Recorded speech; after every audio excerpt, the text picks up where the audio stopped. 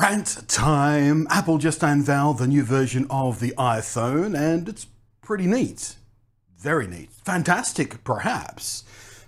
But, and it's a big but, Apple have been lying to you about their iPhone's cameras, lying to us all, for years and years, and it bugs the absolute crap out of me. And it's time for me to finally unload on this. It's been roiling away for years. Now, the full truth of it is they lie for a pretty good reason, and frankly, in their position, I would tell a similar but way more honest story in the advertising because frankly, most people are ignorant, which is distinct from stupid, but ignorant of some basic facts about how cameras work, and if you told them the truth, they'd just be confused and make them feel stupid, which is not something advertising should ever do to people it's trying to separate from their money. They want you to feel clever, creative, powerful, and smart because you chose their product, their powerful photo product thing. But the cold, hard reality is Apple lie all the damn time, and every single time I see these particular camera-related lies, it sticks in one of the more jagged corners of my autistically wired brain in a place I find difficult to dislodge. So here's a video about Apple's lies and why it bugs me so much and why it probably won't bug you at all. Now let's talk about the camera. Hello again, I am Blunty. Now, if you've been keeping an eye on my channel for long enough, you know that a bunch of years ago, I frequently covered photography and videography, hardware especially, cameras, lenses, lights, mics, that kind of thing. I drifted away from that gradually, as when I first started focusing hard on that stuff, a lot of really exciting things were happening in the industry. Lots of innovations and evolutions, and mirrorless cameras were just starting their rise to eventually destroy DSLRs as the camera of choice. Advanced image stabilization technologies that physically moved the sensor around. Still cameras becoming so good at video, they were murderalizing the handycam industry. Consumer grade 4K video came along and but then it kind of stagnated and it was far less exciting to cover. And of course, mobile phone cameras started dissolving first the happy snapper market and then the zoom compacts. And eventually they got so good, even working content creators could rely on them, in part or in full, for making stuff that made them money. And I've used this on professional projects and the ones that came before it. And now mobile phone cameras like the modern iPhones have a large portion of the technologies that first excited me about the camera market when I started making content specifically about it. High bitrate, low compression 4K video, practically useful low light video performance, physically based image sensor shift stabilization, multi-lens choices and flexibility, even onboard mics that don't suck donkey rectum. It's all there in your pocket, right there. Point I'm driving at by sort of establishing all this is I know from what I speak when it comes to camera nerd stuff, and yeah, I do miss covering it here on the channel a little bit sometimes. So when I tell you that Apple lie to you about their cameras, it's not mere clickbait. I mean, it's pretty provocative, sure, but it's also 100% true. They are lies, simple lies. And the lie comes in how they describe their camera lenses, specifically something called focal length. Going from 13 to 120 millimeter focal length. It's one of like a dozen techno-jargon terms tied into the design and physics of how lenses actually work. All lenses, not just camera lenses, but even the ones in your eyeballs. In simplest terms, which is all we really need here to get to the guts of the issue, focal length is the physical distance between the point of convergence, that bit in the lens where all the light converges. Remember from like science or physics classes back in high school, biology or whatever, you might have learned that the lenses in our eyes flips the image upside down, so it's projected at the, on our retina. It's upside down back there, and our brain flips it around automatically, so we see everything the right way up. Well, the point of convergence is the bit in the middle of that process of flipping that image upside down. From that point of convergence to the camera's image sensor, or in old cameras, the film plane, or indeed your own retina, that is the focal length, that distance when you measure it. So, a 50mm lens, like one I have handily here, has literally a 50mm distance between its point of convergence, which is around about there on this lens, when focused out to infinity, and the image sensor, that bit in the back of the camera there, that's 50mm. And we measure at the so-called infinity focus of the lens because the camera lenses tend to use groups of lenses internally and they move around when you focus. So the actual focus length varies a little bit, just because, you know, stuff moves around. If you know your camera terms, this is what we call focus breathing. Some lenses correct for it, some don't. Some lenses have it worse than others, some don't. And we measure this distance in millimeters because we're not arse-backwards imperial savages. And like all important or useful things, metric is the standard of use. The new iPhone 15 Pro that was just announced is advertised as having a 24mm main camera lens, a 13mm ultra-wide lens, and a 120mm telephoto lens. Problem is, the iPhone 15 Pro and Pro Max are both merely 8.25mm deep. So how on God's festering earth do you imagine you get a lens that has a 24mm focal length, not the entire lens, but just the focal length, like that bit, that is itself significantly deeper than the entire device, and that's not even counting the rest of the lens, and the image sensor, and the electronics, and the front and back of the phone? You tell me how you squeeze a 24mm focal length into an object that is less than a third of that. The answer is you don't. It doesn't work for the so-called 24mm lens. It doesn't even work for the so-called 13mm lens, and absolutely does not work for the 120mm lens. But they do something very clever with that last one, so I will come back to it near the end of the video. In any case, when Apple tell you these are 24, 13, and 77 or 120mm lenses, it's an absolute lie. And I mean, absolutely it's a lie. There is zero truth in it. Not even fuzzy truth. And Apple know that, because they haven't always done this. Back just over half a decade or so ago, they wouldn't even mention the focal lengths of the lenses. I remember having to look it up when I was doing reviews and things like that of these things. They just referred to their multi-camera lenses as wide or telephoto or portrait and things like that. The wide-angle camera, the telephoto camera. But once they got to a point where they wanted to start framing their devices as professionally capable cameras, which indeed they had become by then, they started using some more nomenclature from serious photography. ISO, bokeh, focal length. These terms become sort of marketing sprinkles on top of when they talked about their cameras in the iPhone. But they wanted to use numbers that made their camera sound just like the big cameras. So when Apple say that their camera has a 24mm focal length, what the actual truth is, their lens, combined with the size of the sensor behind it, produces a field of view that is equivalent to what you would see from a 24mm lens when used on a full-frame camera. And when I say field of view, I mean literally the field of view. Do you see 90 degrees, 120 degrees? What do you, 13 degrees? What do you see? That's the field of view from a lens. So their lens, combined with the size of the sensor, produces a field of view that is equivalent to what you would see from a 24mm lens when used on a full-frame camera. And focal length equivalency is not a new thing in photography, or even photography marketing for that matter. Even back in the film days, there were half-frame 35mm cameras. I still have one. It's in a box over there. And in the digital age, full-frame cameras have sat alongside APS-C, which is a smaller sensor format. And on those cameras, you'd multiply the focal length on the lens by 1.5 or 1.6, depending on the brand. Nikon and Canon did it slightly differently. Then you would get the equivalent focal length of that lens. And on Micro Four Third cameras, something I shot for years on, still do. That camera's a Micro Four Third one. My other face camera's a Micro Four Third one.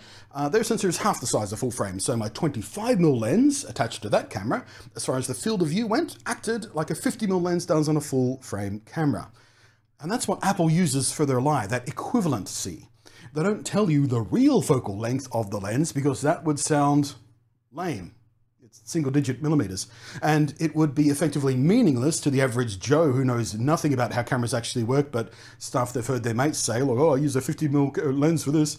No, they use the focal length equivalent to communicate the effective field of view from their camera in reference to and as measured by a lens on a full-frame camera. So that 24mm number is a lie insofar that the lens actually has a real focal length of less than 8mm, because it has to, because that's how deep the phone is. It's likely something closer to 6.5-ish. I haven't done the math on the new phone because you have to do the math on sensor size versus equivalent millimeter size, and there's math you can do to figure out the real lens. I've done that for the older iPhones, haven't done that for the new one yet because it's the first thing in the morning, man, I'm tired. The real number, the actual focal length, just isn't used. Instead, Apple want the equivalent out there. So they do the math based on the real lens and the sensor size, and they tell you, well, it's a 24mm lens. It's not. It's like in my Micro Four Thirds example. Its sensor is half full frame, so the math on the equivalent focal length stuff is easy. A 24mm lens has the same field of view as a 50mm lens on a full frame camera.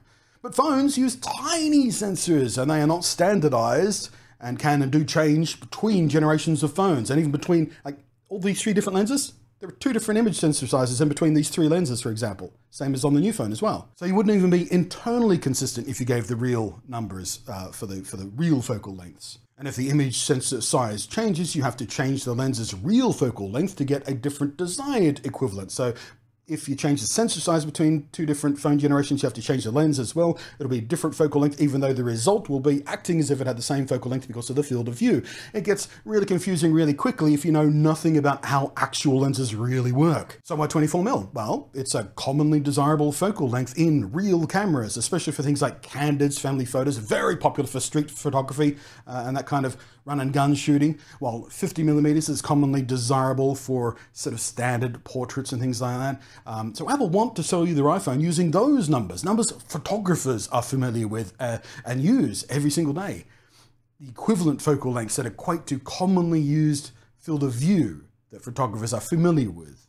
Practical, flexible, useful numbers.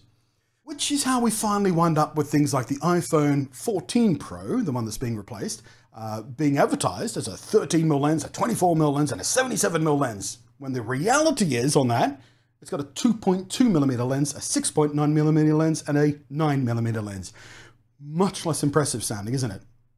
And functionally useless when you're trying to do comparisons. Which brings us back to that so-called 120mm lens on the new phone. About 70 to 85mm lenses are commonly used in classical portraiture and also specific kinds of landscape and animal photography. You will find some people extend out to 100, 120mm with that kind of photography as well. But even with Apple's lies, as we've discussed, 120mm equivalent lens in a space so shallow and on a sensor size that they need is more or less impossible. So the way Apple solved for this, well, it isn't a new invention to start with. This isn't an Apple invention. This is standard technology we've had for a while now. Many hundreds of years. They use a fancy type of prism to allow for a longer focal length of the lens, effectively enlarging the distance the light travels before hitting the sensor. The problem with doing this, and the reason it's not done as standard in regular cameras to make, lenses smaller and lighter. If you used a prism in this to, reduce the amount of space you needed for the lens stack, you can make this a lot smaller. Problem with doing that is because the more fiddling you do with the light path, the more opportunity you have for aberrations, losses, flaws. Because, no surface is perfectly reflective. You're going to lose a little bit of light every bounce you take, for example. It's going to introduce some aberrations to the image if everything isn't optically absolutely perfect, and you can't get there on manufacturing scale that Apple are talking about doing. So the prism is a cheat with some drawbacks. So it's going to be real interesting to see this thing in the field, like being put to proper use or being tested, A/B tested. I've no doubt that Apple are using their clever machine learning cleverness and their processor and stuff to hide the image flaws this kind of system can and will generate. But fact is, even if it is faked by computational photography tricks to hide these flaws, if the viewer doesn't see the issues, then there are no issues in the image. That's just the fact of the matter. These are cameras, not scientific monitoring devices. Pleasant data is more important than precise data. Oh, and there's one more lie Apple love telling. Two, really, but they're interconnected lies. One big lie, two little lies, I suppose. The first is they keep calling image cropping zoom, and worse, optical zoom. Our longest optical zoom yet. 5x optical zoom at 120mm focal length. In photography, a zoom is using physical lenses moving around to alter the focal length. Not every lens does it by sort of extending out the front. Some lenses have internally zoomed mechanisms, but the lenses still shift around inside there. And in this way, a zoom lens can have varying focal length, like this one right here. This is a zoom lens for my full frame camera. its focal length can vary between 20 and 60 millimeter, making it an extremely useful lens, really. I love this thing. But the end result of changing your focal length, zooming, or swapping out for a different lens, is much more than just a different field of view, which is what we've been talking about so far. It changes what photo nerds usually call compression or depth compression. And I'm not talking about data compression or file size. What we mean is visual compression subject to background. Two different focal lengths produce different depth compression. So significant is this effect, it can even change the perceived shape of a person's head. You might have seen those GIFs where you're zooming in and out with the camera and the person's head goes whoop, whoop, whoop, whoop, that kind of thing.